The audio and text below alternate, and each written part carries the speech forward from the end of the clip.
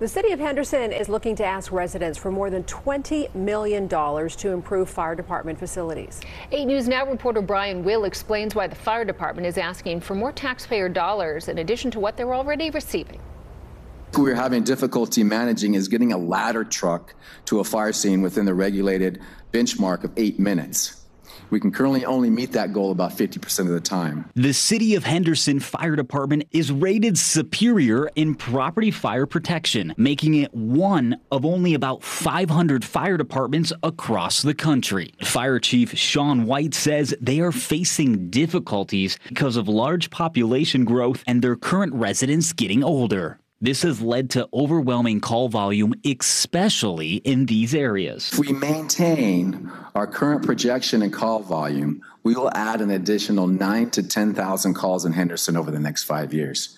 Our existing resources do not have the capacity to absorb these additional calls. Along with aging fire stations and fleet, 5 of our 11 frontline rescue units surpassed workload capacity this past year. And to address these issues, they would like to add 2 ladder trucks and renovate older fire stations. The fire department has built 4 new fire stations in the last few years, with a new one opening soon in West Henderson. They also continue to face staffing shortages. City Clerk Louis Valdez explains how this ballot would affect taxpayers. 230,000 registered voters here in Henderson are going to be asked to pass judgment on that question.